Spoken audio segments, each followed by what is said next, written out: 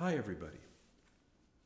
Okay, so today it's going to be music from 1890s Vienna. These are 4 piano pieces by Alexander Zemlinsky. These piano pieces are almost like songs. And the composer even includes texts from poems that almost feel like they should be set to music. In fact, some of the texts by this poet, Dehmel, have been set by other composers from the period. So I've included the texts quoted by the composer in the comments below. I didn't include it in the video this time, but you can check that out if you're interested. This music dates from a time when Zemlinsky's career was just taking off.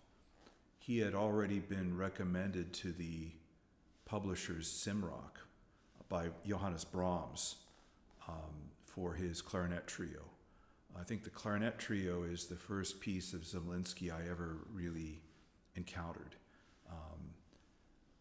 Trying to find repertoire, chamber music repertoire that has clarinet and piano in it, is sometimes challenging, but that's a piece that stands out, along, of course, with the Brahms, late Brahms pieces that have clarinet.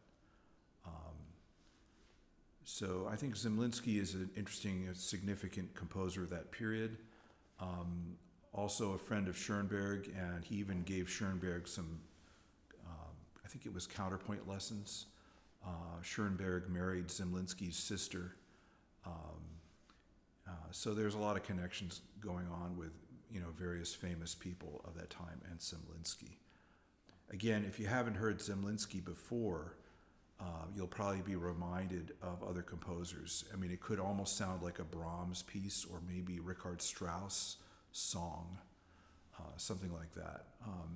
So it's definitely of that style and ilk of that period that you'll recognize.